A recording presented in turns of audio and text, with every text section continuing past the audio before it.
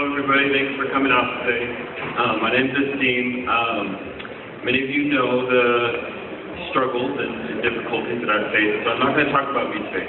I'm going to talk about a student that I helped enroll into the college yesterday, and I felt very compelled to speak for him, and I speak with him. He was a blind student, and I had to read the CCC application to him so that he could be enrolled. It took about 30 minutes to read off every question and explain it to him because he couldn't see what was there. And it really struck me when I got to one page on the CCC application which said Student Services. And he explained to me why he wanted to come to Berkeley City College because the school that he was at before was not providing him with services that he needed, such as a Braille, even to help take his classes. And he asked me, oh, do you guys have a Braille? And I'm like, yes, we have that. He's like, oh, you have a good ESPS office? I'm like, yes, we have that. And I started to read off the student services, and there's a little asterisk on the bottom that says, not all of these services are provided at all campuses. And I started to read off, would you like information about housing? He said, yes, I clicked that. Would you like information about counseling? Yes, I clicked that. And the more and more I read, and the 2 years that I've been here, I see the less and less of these services provided at our campus in this district. And it made me wonder, am I promising him stuff that won't be here next semester? I don't know if we're going to have a Braille for him next semester. I don't know if he can get information about special jobs that he can enroll in. I don't know if he's going to have the type of counseling which he needs, because every semester I've been here, 2 years now, I see we have less and less. And I felt really guilty for telling him, we're going to have this, we're going to take care of you, because honestly, I don't know if we're going to be able to take care of him in the way that he needs. So the one thing I could promise is that I would speak on his behalf and I would fight on his behalf. So if each of you could make that promise, then I think he will have a support system. Even if it's not from the administration or from the state, he will have all of us on his behalf. So thank you very much.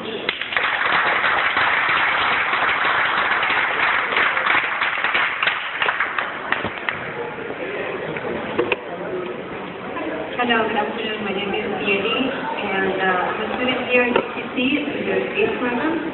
And what I want to talk about, we know that the crisis is horrible. It's really cutting us everywhere. And the thing that I want to ask everyone is, how many of you here get up early in the morning to go to work, to feed yourselves, to feed your families, to go to school, to do all these things? How many of you out there do this every single day?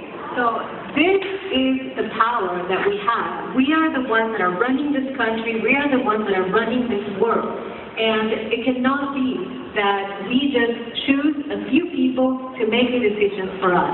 So what I want to ask everybody is, let's transfer our hope. And let's transfer our hope from the voting ballot to ourselves, to our neighbors, to our students, to all the people that surround us, because we are the ones that can make a change.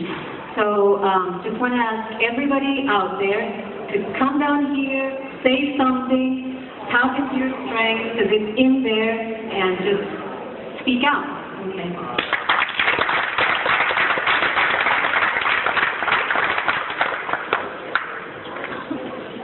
Hello everyone, my name is Todd. I'm a part-time instructor here.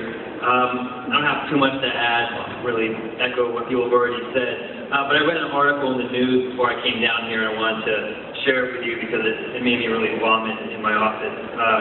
So over the summer, the Congress passed $33 billion in extra war funding for Obama's escalation of the war in Afghanistan. And that brought the total amount of money being used for the wars in Afghanistan and Iraq to over $1 trillion. And a couple months later, that same Congress approved $10 billion in funding to prevent the layoff of 300,000 school teachers.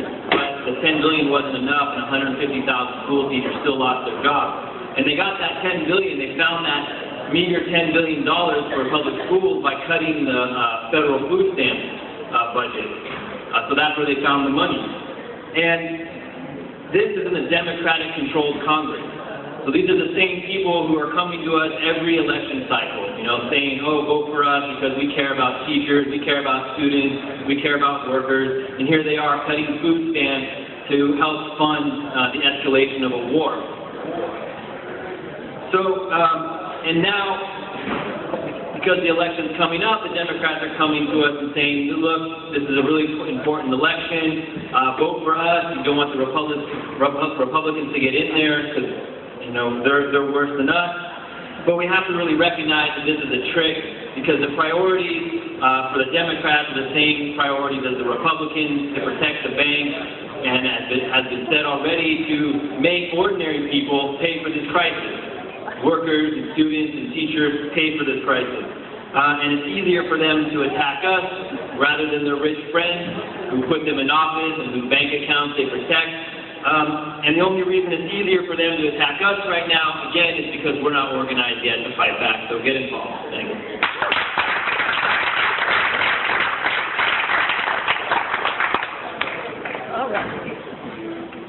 Good afternoon, Berkeley City College. Thanks for all of you who came to this event. My name is Matt Freeman. I'm an instructor of political science here, and I'm a product of public education. I'm a first-generation college graduate. Neither one of my folks even graduated high school. I'm the proud son of two union members who have seen their jobs at their union systematically cut. My dad's a mechanic for AC Transit and helps to stabilize the buses that you ride throughout Berkeley and Oakland. And so I've seen my dad and my friends and my family members who are part of unions be pointed at as the problems in California. And corporate elites are telling America that laborers and unions and middle-class Americans are the problem as to why all the budget cuts are happening.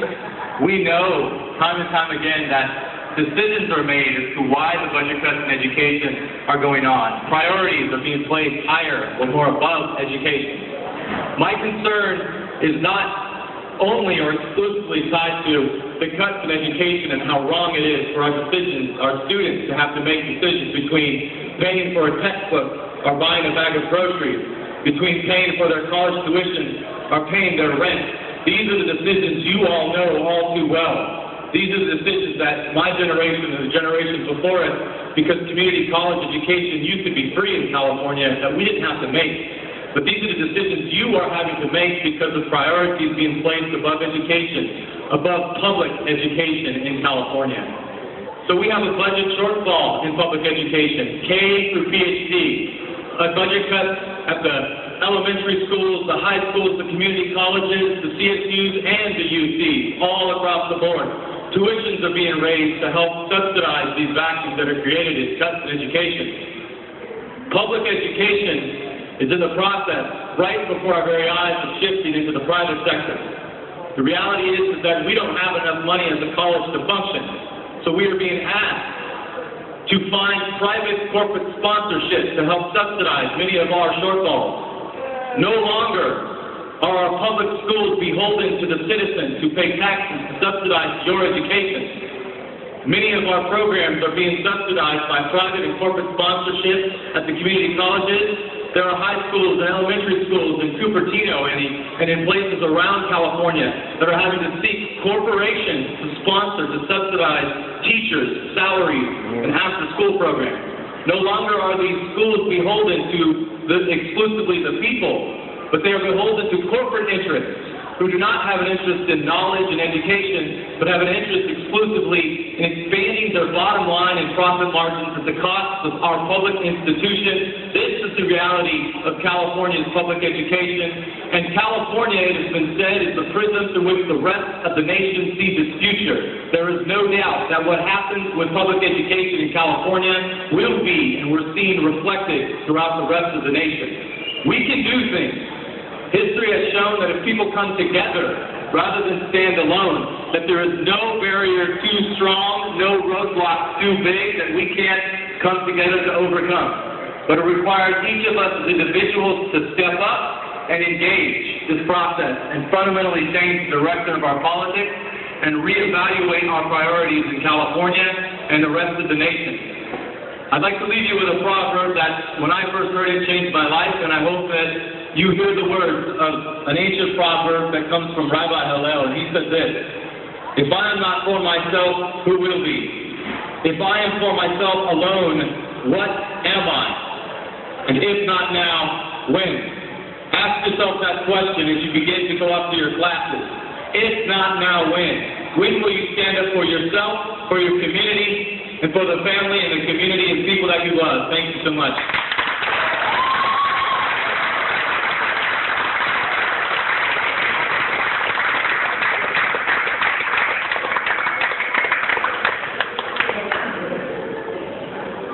Next we have Justin, who's out there, or Jason will actually just take the spot. You can come up, Justin, if you want that. Justin, don't get stage fright. We need you. So, my name is Jason. How is everyone doing right now? Really good? Yeah. Are you pissed off? Please tell me, are you pissed off? Yeah. Okay, just wondering. Okay, so one thing that's come up several times during this whole speak out, everyone's saying their own thing, which I really appreciate, is the necessity of fighting back. Yes, it is necessary to fight back. But let's stop and think about, what are we saying? Why is it that every time something that is rightfully ours, we have to fight back? Whenever they try to take away our education, they say, oh, well, it's necessary to fight back. Whenever we don't have enough money for health care and we need to deal with these questions, oh, fight back. Whenever we don't have money for public transportation, we have to fight back. What does it say about the priorities of our society that the most basic thing we have to, constantly have to fight about when it's ours in the first place? So I just want to entertain an idea. Imagine if ordinary people like ourselves, were the ones who actually ran society. Because think about it, in a way we already are. So when we go on the bus, who's driving the bus? One of us. Who's fixing the bus? One of us. Whenever we go to a hospital, who's the one who actually deals with us? One of us. So you can go down the list. Every single sector of the society. It's not the CEO. It's not a shareholder. It's not any of those folks. It's one of us. So imagine, if we're the ones who are actually making this run, what kind of society can we really create if we were the ones who ran it ourselves? So yes, it is necessary to fight back, but not fighting for the sake of fighting. Let's fight to win.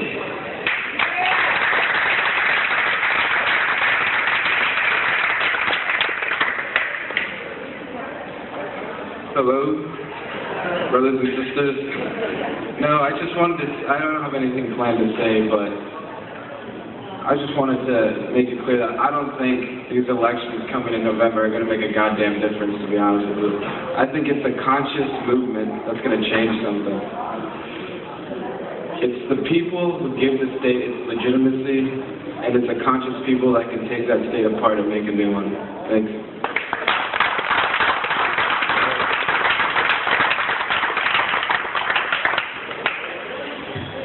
So we're going to have an open mic. It's been an open mic for a while, but if you want to come form a line and start speaking, or we can have people come speak again. People sign and people put hours on and knock on doors to campus. I'm willing to teach you guys how to canvas. I've been a door knocker before, so I know how to canvas people, knock on their doors to get their signatures, let them know we were allowed to.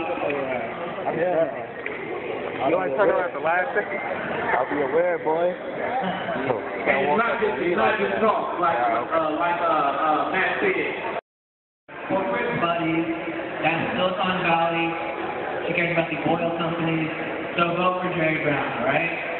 He may not be the best guy, but the next women sure the hell does not care about you, all right? So go out and vote, all right? Do not sit in your ass. Don't let the Tea Party take this election. Don't let the Republicans take it, because we were like, whatever, I don't want to vote. It's not that hard, and we can, be the defense against this, terror of Republicans, okay? Thank you.